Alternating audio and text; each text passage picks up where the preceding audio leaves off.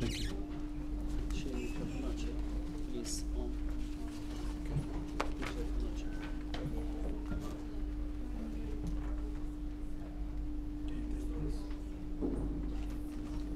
Good.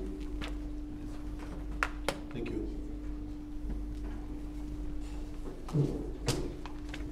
Good morning, everyone. It's really a pleasure to be here. I have to thank Sully for giving us a warm welcome when we came here, and of course Benito for inviting us back to his conferences. My wife and I come from the United States with 200 years of history, and we're standing in an area that has history dating back to 200 BC. So it's really an honor to be here. It's a pleasure. The sites are amazing. The history is unbelievable. The Roman Empire, the Ottoman Empire, the sites, the Cistern, Ephesus, Blue Mosque, and of course the Grand Bazaar. We will not miss that. But it's an honor to be here, and I can assure you that my wife and I will be coming back to learn more about this beautiful country. But what we're going to talk about today are exosomes. I mean, exosomes are the hottest topic in medicine in the United States. It's in every single subspecialty in the country, and everybody wants to be a part of it.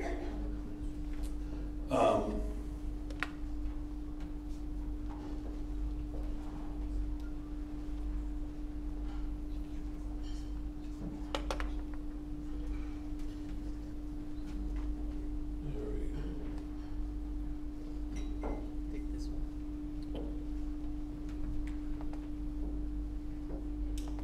That's the Yeah, see, I'm not a technology person. That's just it, you know? So basically, the exosomes that we utilize are derived from 100% MSCs.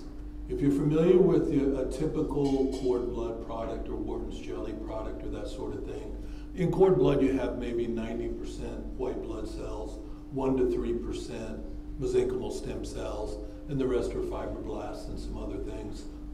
Approximately 14 years ago, our chief scientific officer began to develop a product that was made of 100% MSCs. All the other components were removed. It took 14 years to create that 100% MSC product, and from that we created the exosomes. We have currently 5 clinical trials in the United States going on utilizing that pure MSC product. One is for polymyositis, dermatomyositis, autoimmune disorder, incredibly successful. We're excited to begin to get ready to join phase 3 clinical trials for that, because that will be powerful. If we can get an approval for autoimmune disease, think of the other 126 autoimmune diseases that we know about. It can be very powerful. There are additional clinical trials that we're working towards. Chronic kidney disease is a big one, utilizing both stem cell and exosomes, because the problem with utilizing a stem cell product, a cell-based product, on a relatively sick individual is a potential for the antigenic response and the potential problems associated with that. So an exosome product is perfect because we don't have to worry about any of the antigenic response. It took 2 additional years after those 14 years of research actually to create the exosome product, and that's a lot of what we're going to talk about today. It's currently in submission phase for 2 clinical trials in the United States, including chronic fatigue syndrome, which up until 5 years ago was kind of a trash can term, but somebody has decided that it has validity.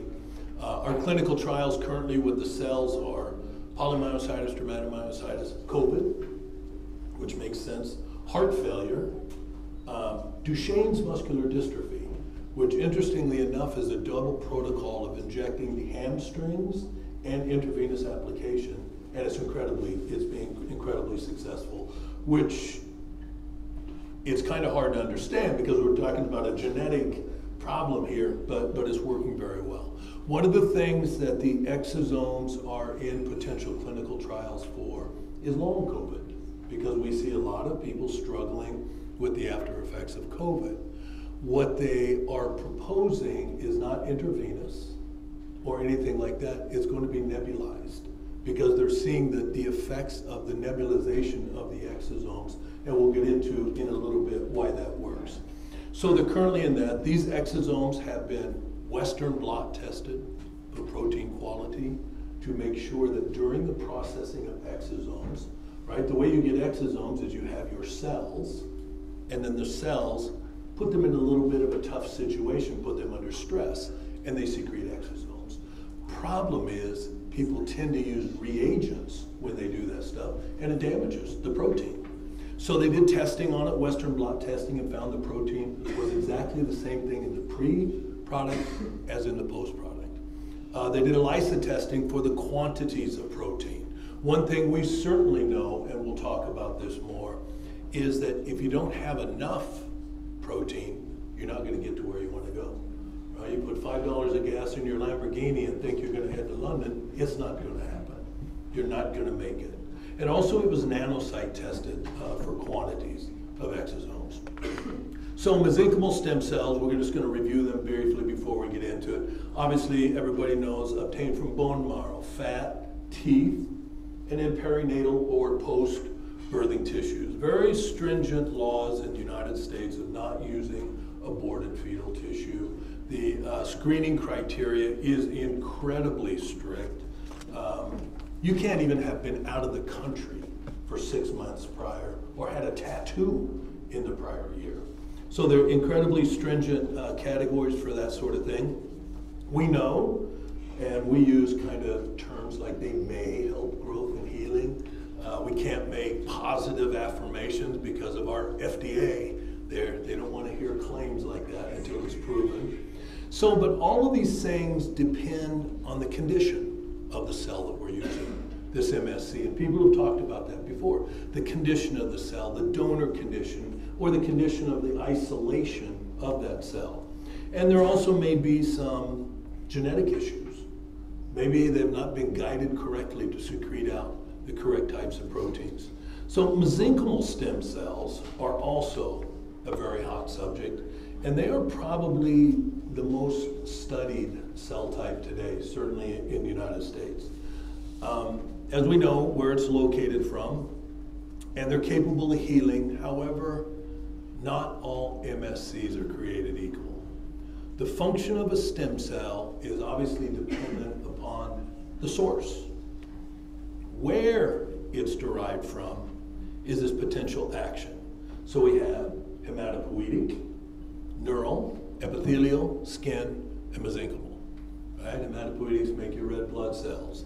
So MSCs, mesenchymal stem cells, cannot make red blood cells. However, they can potentially aid in neural repair and the release of the mitotic growth factors for cell duplication. For years, we were very much caught up into the fact that these stem cells go into your body and they turn into another cell and become another cell. It's not believed to be the fact.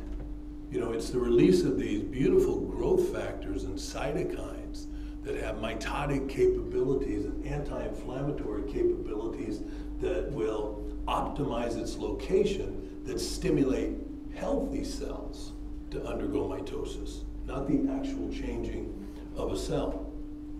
And the important part of why the researchers really focused on making a concentrated MSC product is because they basically have the same property: repair, rebuild, and reconstruct damaged tissue. That's what they do. When you're a baby, 1 out of every 10,000 cells in your body is a mesenchymal stem cell. But by the time you reach skeletal maturity, you only have 10% of that.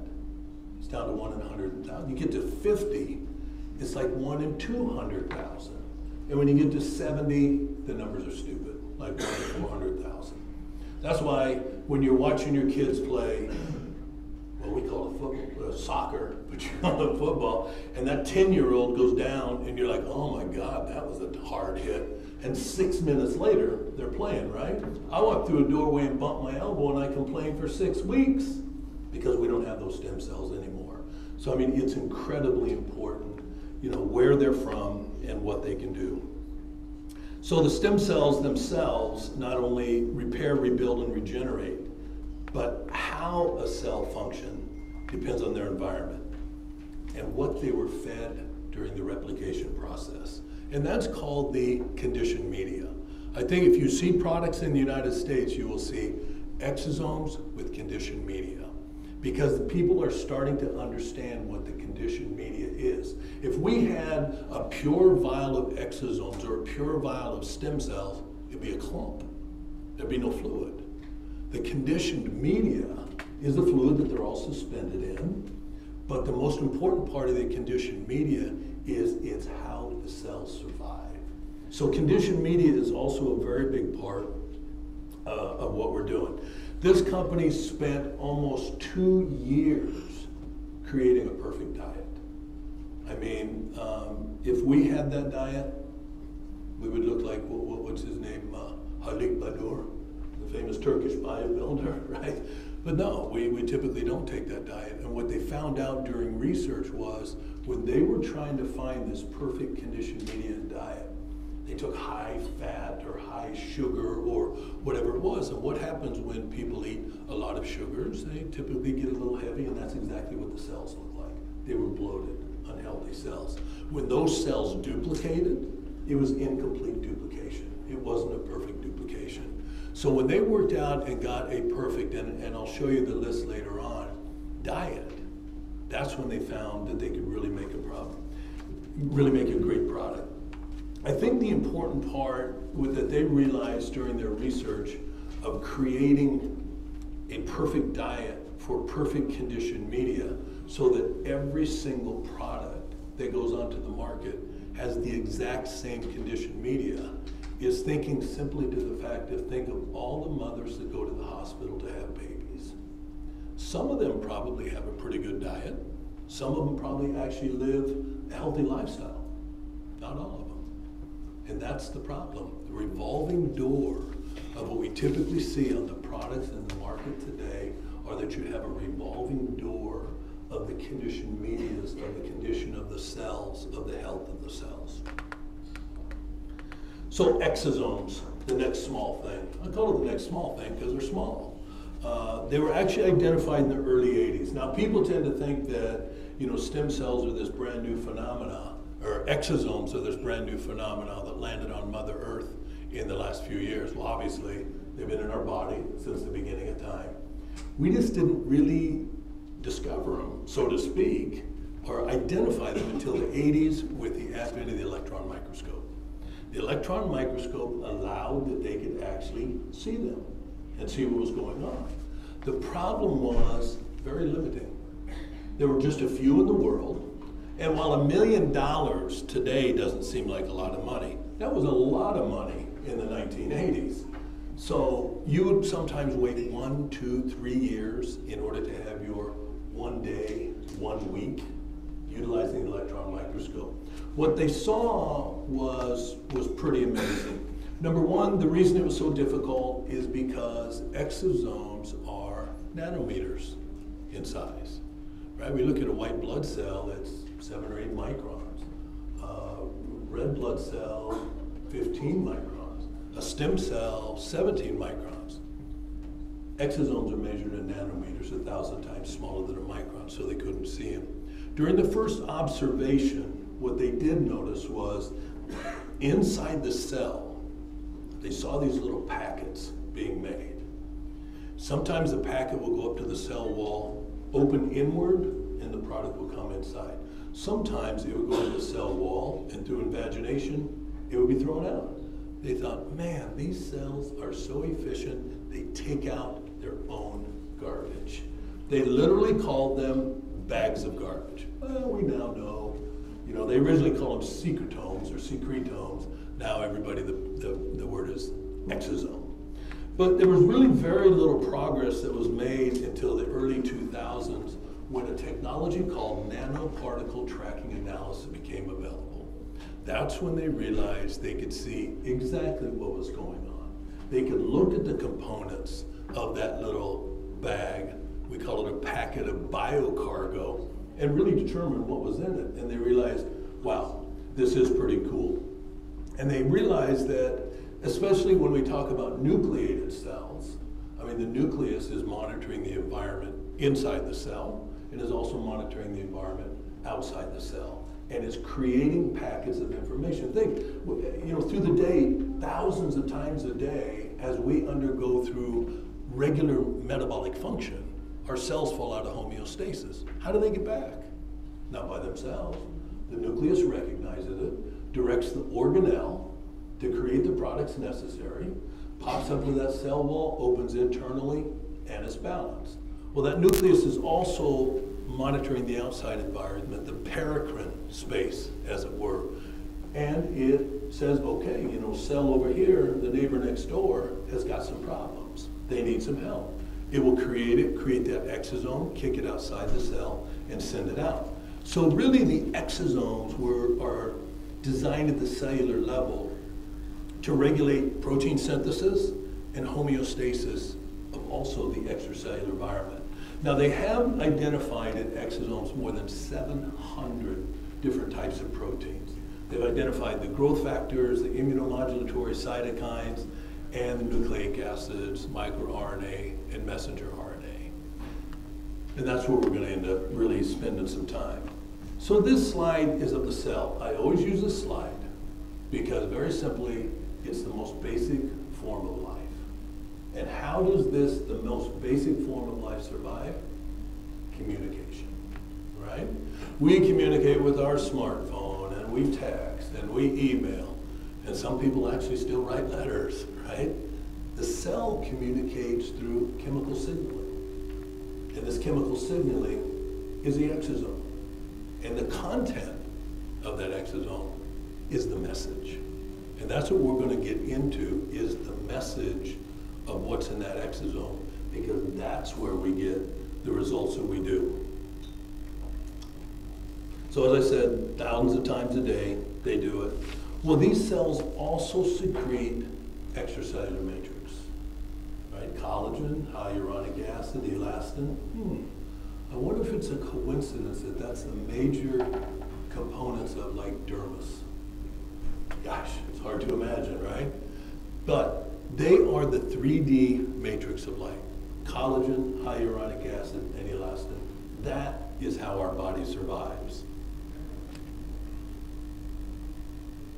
So, what is an exosome? I mean, I talked a little bit about a eukaryotic cell, but in reality, prokaryotic cells and eukaryotic cells secrete exosomes. Every cell in our body secretes an exosome in response to the needs around it, whether it's intracellular or it's extracellular. What we're mostly concerned about, obviously, are eukaryotic cells, because that's the type of cell types that we're talking about. As I said before, that the nucleus is going to direct the organelle to create what's necessary. And if it's for intracellular use, they call it an endosome. But if it's for extracellular use and it's going outside the wall, it was originally called a secretome or secretome, but now the big popular word is exosome, to exit. I give a lot of talks to estheticians, and a lot of times I really have to explain that. So I'm glad everybody's going, yeah, we know, we've heard that stuff before. So exosomes themselves are very interesting, and this is really just a representation of it. You can see the nucleus, you can see the endosome, the MVB, multivesicular body. We'll talk about those in a minute. The lysosomes and all that sort of thing. And that's really just a space filler because I didn't have anything to put there. So now this is a representation of the different functions of what the stem cell does in the secretion of the exosome. So we can look, there's direct stimulation by the stem cell through the function of the exosome themselves.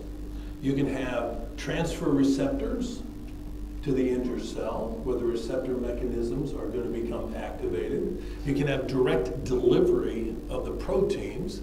That's typically through the mRNA process and the microRNA process, where we see that. It's in the cell, not the cell wall, but the bilayer lipid membrane of the exosome.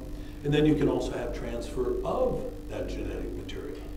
And we'll talk about that in a minute too, because that originally brought up some concerns. what could happen with the transfer of potentially genetic material. Think of it like this. The MSC, the stem cell in the body, is the queen bee. She's a queen bee of the hive. The exosomes are the worker bees. She just directs the worker bees to go out and do their job. The stem cell is really just, the mother, the queen bee, kind of like at my house. So exosomes, again, we talk about, they serve as a vehicle to transfer bioactive cargoes, more than 700 proteins. Now this next part was actually quite surprising when it came about, and this research just came out a few years ago. Over 200 transcripts of messenger RNA identified for horizontal transfer in MSCs. Nobody thought it was anywhere near that. It was actually quite surprising, and that's just the advancement of technology. We'll probably find more. I just got a text today from our chief scientific officer. I'll tell you later. It was about technology. It was a new technology that changed what we knew about the product itself. MicroRNA. This is non-coding regulatory. Basically, it turns on and off the messenger RNA. Stimulates it to go, and then shuts it down. And then, of course, we have the lipid bilayer. And as we get into what exosomes are, we will talk about that. So exosomes are very specific. Cells from a specific tissue will only react with a specific tissue. Do a biopsy of a kidney, grow those cells, stimulate it, make a bunch of exosomes, inject those exosomes into the body, they're only going to the kidney. However, MSCs derived from umbilical cord tissue are different. They're specifically designed to mediate tissue protection and regeneration. With that being said, not all exosomes are created the same. Exosomes themselves can come from multiple different places in the body. What we see on the market today are exosomes from amniotic fluid. Okay, you got some growth factors and you have some things in it, but basically amniotic fluid, right at the time of delivery, is recycled urine. It comes from epithelial cells. I'm not saying it doesn't have positive properties, it does. Or what we see a lot also are exosomes from plants. Beautiful, they got some things in them that can give some stimulatory function. The problem is there's not a single study that shows that a plant protein can stimulate a damaged cell to repair itself. They can give you some things that, it's going to, it's just not as good. So they're not every exosome is created equal. Also we have, obviously from cord blood in multiple different areas. The MSC from a pure product is much more broad-reaching and is really not specific to any tissue or organ. They do have the innate ability to promote anti-apoptotic, which I saw in the first lecture. They were talking about anti-apoptosis. It's really important. We'll talk about that a little more in a minute. Pro-angiogenic, that's obvious. We were getting into that 15 years ago with wound care. Then we found out maybe there's some other things that are a little more important. Antifibrotic activities. Immunomodulatory is probably one of the biggest things that they're really working on right now, because you get the biggest bang for your buck really quick. You get a modulation of your immune system fairly rapidly. Anti-inflammatory, and then of course the myriad of proteins that are created with all this. So exosomes are really, and sometimes they call them an extracellular vesicle. So the extracellular vesicles include apoptotic bodies, microvesicles, and exosomes, and they're defined by size. An apoptotic body is greater than 1,000 nanometers in size. What's an apoptotic body? Well, when cells get old, they get bloated, they're not functioning properly, they go into programmed cell death or cell suicide, and you get part of those bodies floating around. It's just an apoptotic body, and it's quite large. Microvesicles are 100 nanometers to 1,000 nanometers, and exosomes are the smallest, at 30 to 130. Now, when you look in literature, you are going to see 34 to 128 and 150 to 140, but basically a good range is basically 30 to 130 nanometers in size. So let's talk about inside the exosome and their molecular mechanisms.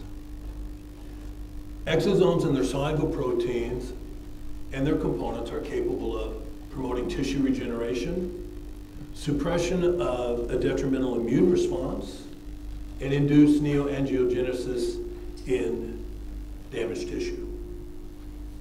So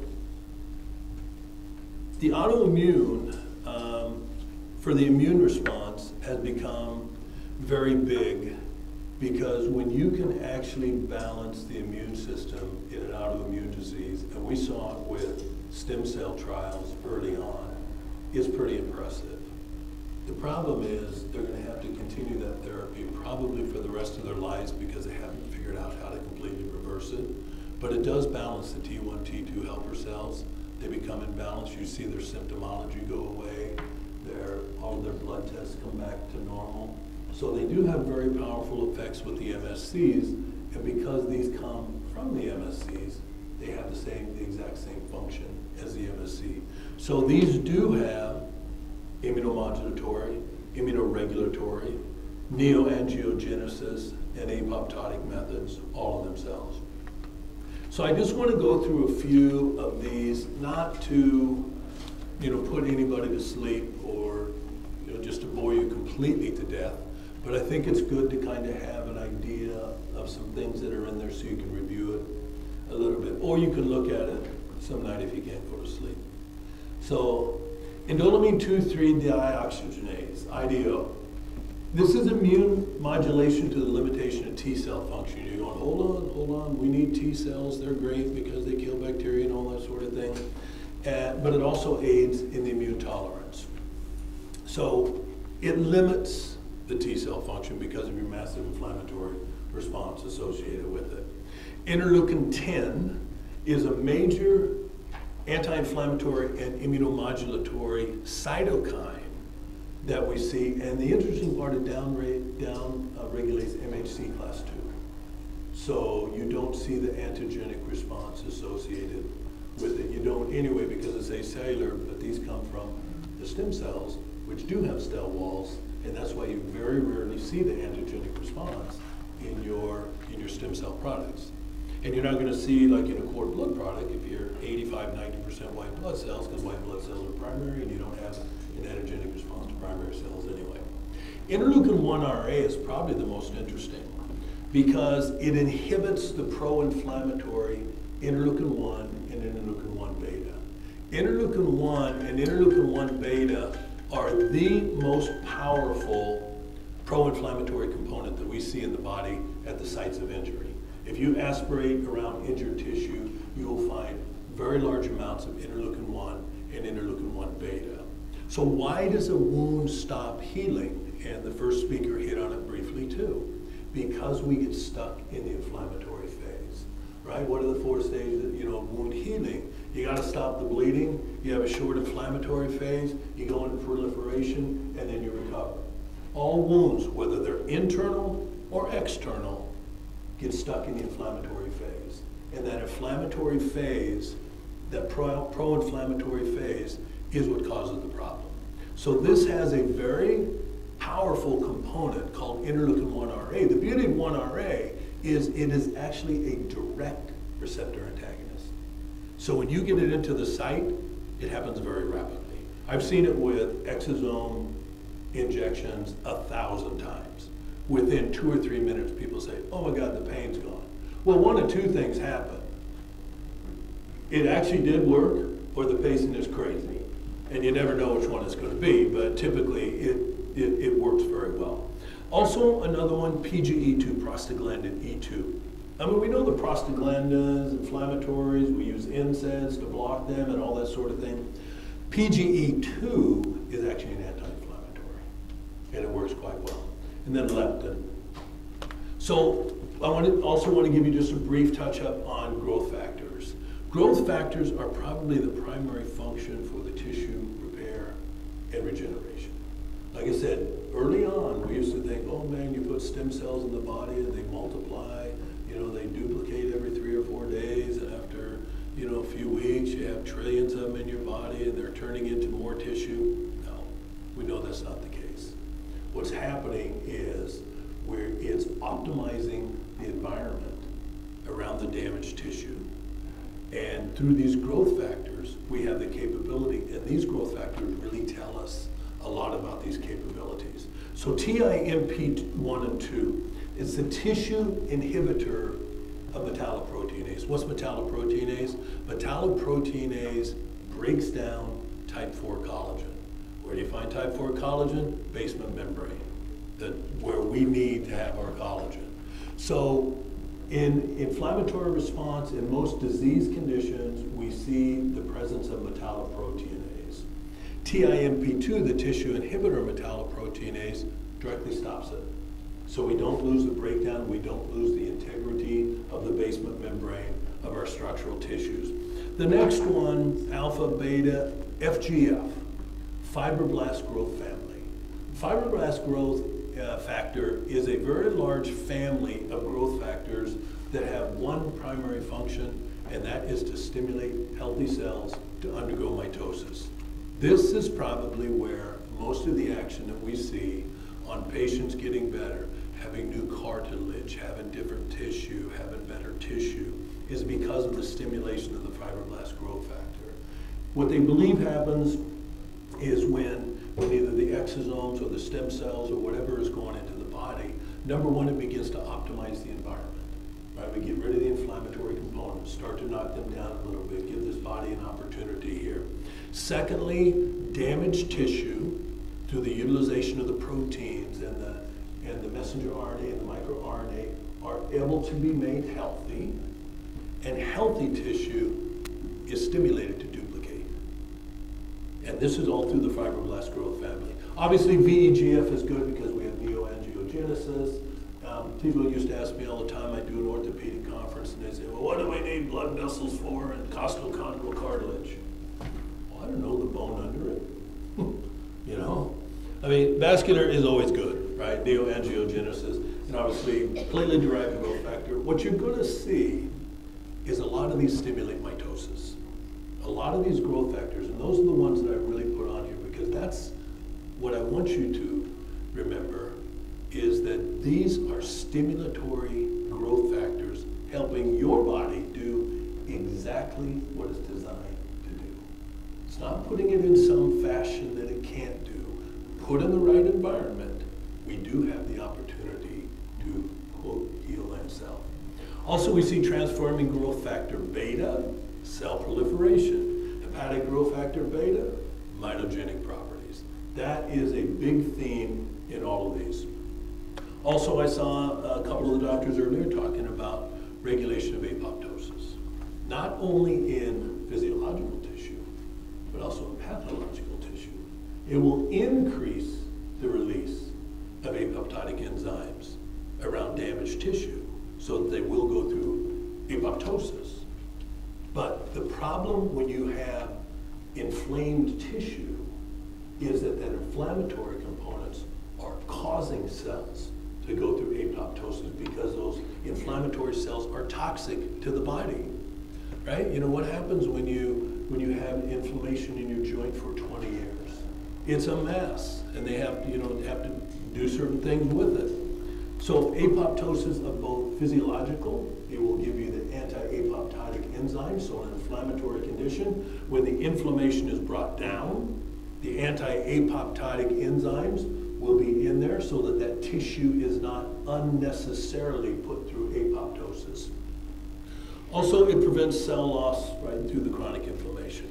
These next three proteins are big, and that there are part of the apoptosis. We didn't pay a whole lot of attention to apoptosis not that long ago, but when it was realized that not only is it against pathological tissue, but it also aids in physiological tissue, then it did become more important. If nothing else comes out of this today, I will tell you this: proteins are the key. They're everything. Everybody, when they talk about exosomes, wants to say, how many exosomes do you have in your product? Doesn't matter, because if you don't have protein, nothing's gonna happen, right? Cellular change does not happen without the presence of protein. So these happen to have a vast array of protein. Collagen, the most abundant in the body, of course, connective tissue, skin, structural, make it dense in its bone, its ligaments, it's all the other stuff. Type 1 and 3 collagen, formed in abundance by exosomes. We've done this on tests, what they call desk tests, right? We took fibroblasts from a 25-year-old female, dermal fibroblasts, and a 53-year-old female. Put them into culture, added the exosomes to them, stimulated them for 8 hours, took them out, washed them off, and put the cells back in, and just watched them. And they exploded. I mean, with collagen, with hyaluronic acid, with elastin, we know it's there, and we know it does it. So by having these types of collagen that can be secreted due to the stimulation of your dermal fibroblasts, that's very big news. We know type 1 collagen, we know type 3 collagen, I won't bore you with that stuff. Oh, by the way, there's more proteins. Chondroitin sulfate, right? Excellent for compression in your cartilage. It gives you some viscosity. Annexin is interesting that it stimulates glucocorticoids to decrease inflammation, which is one of the, you don't really expect that a lot of proteins, but that's a big function of it. Tetraspanins are part of the family that are in the wall of the exosome membrane. The wall, it's not a wall. The membrane around an exosome is a bilayer lipid membrane. And where the proteins are stored is in that membrane. You have the tetraspanins, CD9, 63, and 81. You have HSP, they're called heat-sensitive proteins, 70 and 90, that deal with cellular stress. What happens when you have an injury and you have inflammation, you have increased heat? What happens in increased heat? Protein becomes degraded. This actually, heat-sensitive proteins, actually help to protect those proteins in that area. Alex is for endosomal traffic, and then clathrin is for intracellular trafficking. Oh, and there's more protein, by the way. High molecular weight hyaluronic acid. This is a biggie. Polysaccharide that can bind up to 1,000 times its weight in water. What do you think that does for aesthetics? That's incredibly important for aesthetics.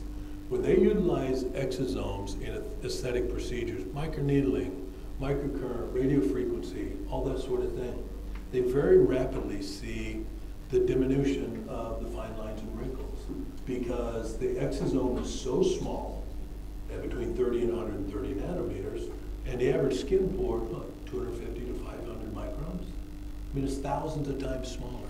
It gets across. It's smaller than the pores in the basement membrane, so it gets there. But high molecular weight hyaluronic acid is very important. It's also a big component of synovial fluid, which gives it a lot of its viscosity. It's important in articular cartilage for obvious reasons. It gives it its density. It also gives it strength. It's good for tissue repair and wound healing, which makes sense why the exosomes work so well in tissue repair. It also, this is interesting, it causes a reduction in the deposit of collagen.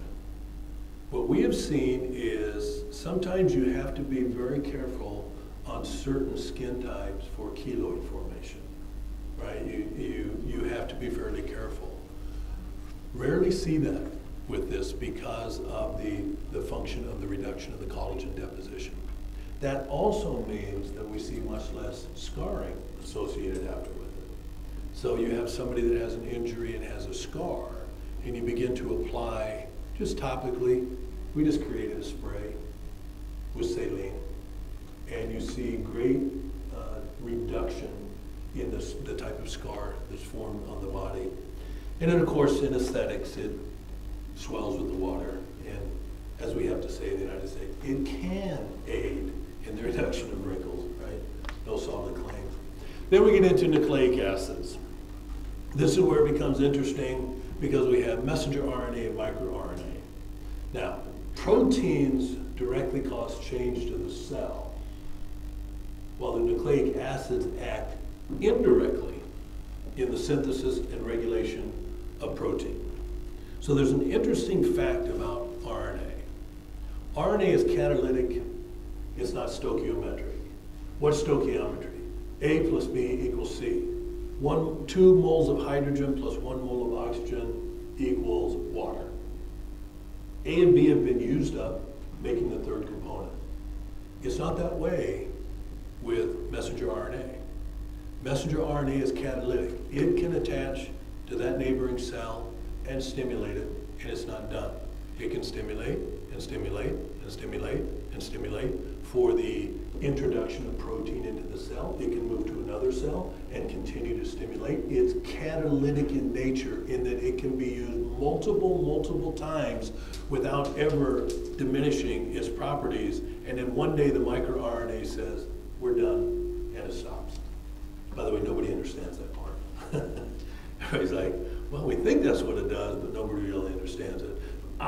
For me, that was pretty cool to understand the catalytic capabilities of RNA, which will make a little sense a little further down the road. I'm almost done, by the way. But there's some information that's very interesting regarding that. So let's put it all together. Exosomes are created by virtually every cell in our body. MSC-derived exosomes share the same characteristics as mesenchymal stem cells. They're non-cellular, they have a bilayer lipid membrane, and in that membrane it contains proteins, the tetraspanins, all of them. They have immunomodulatory cytokines, tissue-repairing growth factors, and other proteins associated with that. They stimulate the functional change in a cell. Like I said, RNA is catalytic, it's not stoichiometric. This was a study on exosomes showing that they stimulated the actual endothelium of cells. Well, it was kind of interesting because all of a sudden every urologist wanted to use it for erectile dysfunction. You stimulate the endothelium, you get nitric oxide release, you get vasodilation, you get filling of blood, voila. They got very popular. But so they proved that it does cause endothelial stimulation.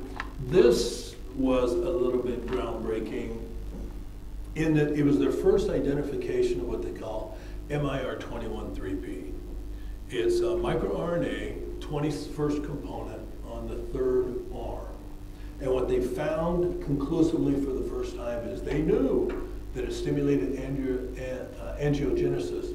What they did not know is that it stimulated fibroblast function. Because in the past they'd identified MIR21-5P, which was angiogenesis, but the 3P, being on the third leg instead of the fifth, gave them fibroblast function. Now it explains why we can put this in a spray and just spray it on a wound, and it would very rapidly heal. And aside from this, but kind of similar to another thing that we discovered, was when we send this product out for testing, we send it to a lab in the United States. Probably the most powerful reference lab in the United States is called Charles Rivers. Send out the product for sterility testing, and about 2-3 days later they call and said, what antibiotics are you putting with this product? I said, none. They said, that's really interesting because you have bacteriostatic rings on the cultures. Shows that they're not growing anything. I said, no, there's nothing put in it. There's amino acids, there's vitamins, that's it. They went back and relooked, and they found a component called LL37AMP. It's the antimicrobial peptide LL37. They were like, now we understand why it works with acne. Thank you very much. Because it wasn't that understood before that. The products, what we think we know today, we don't know jack. Next week we're going to know more, and the following week we're going to know more. But I find it very exciting to find, to see, oh my God, that's MIR21-3P. Oh, that's LL37AMP. It's cool what's happening, and it continues to move forward. Yes, my battery is low. Means I got to hurry up. They're different. We talked about it. But these have also been karyotyped. When they created the MSC line, the pure MSC line, every other division they karyotyped looking for chromosomal change. Because there was a concept 15 years ago that RNA could potentially cause cancers in the human body. So they went ahead and karyotyped, and every other passage of cells, they karyotyped. They used multiple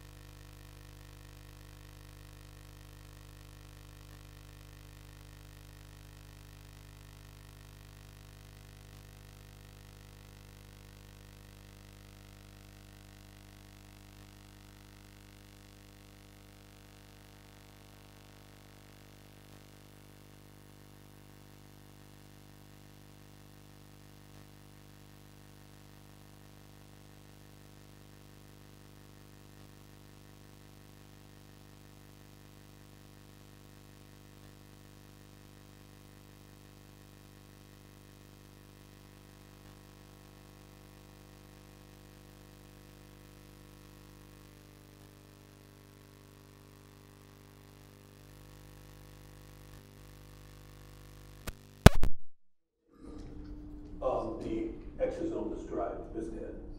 They also tested it for the quantities. I was a Boy Scout, you know. I knew to follow up. So they did the quality testing also on it.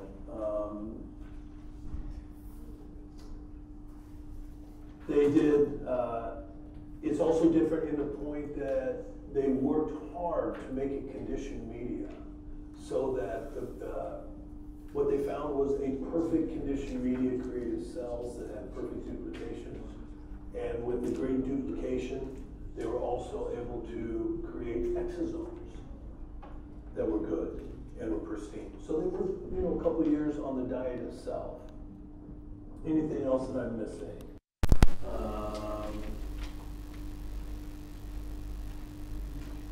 What I didn't get to show you, but you can also, all of you can have this, is the conditioned media has an entire list of the amino acids and the vitamins associated with it. It's impressive. It took them a long time. They did a lot of studies on testing all these different medias because what they wanted was a conditioned media that produced high amounts of collagen and high amounts of hyaluronic acid. Because if they can have those things, you've got 2 of the 3D matrix in your body, and they were able to do that. And we have the graphs on there that show how they did that and when they did it, and the list of the vitamins associated with that. So it was a project that took 16 years really to put together. We've been utilizing it in the United States for about 3 to 4 years. I mean, 7 or 8 years ago when I would speak at conferences, I would tell people, watch out for this word exosome, because that's going to be the new big thing. It's here. Do you realize before 2017 there were approximately 4,000 articles and scholarly studies written on exosomes? Since 2017, there are now 24,000 additional scholarly articles written on exosomes. It is the next new thing. It's very exciting. I love stem cells. Still utilize them. I get doctors who call me all the time, which one should I use? Kind of dependent. You know, both of them have their positive, both have, you know, whether maybe not the best in the world. It's just exosomes are fun. In the United States, we have very tight regulatory. I think later today I'm going to give you a little taste of the FDA. You'll leave it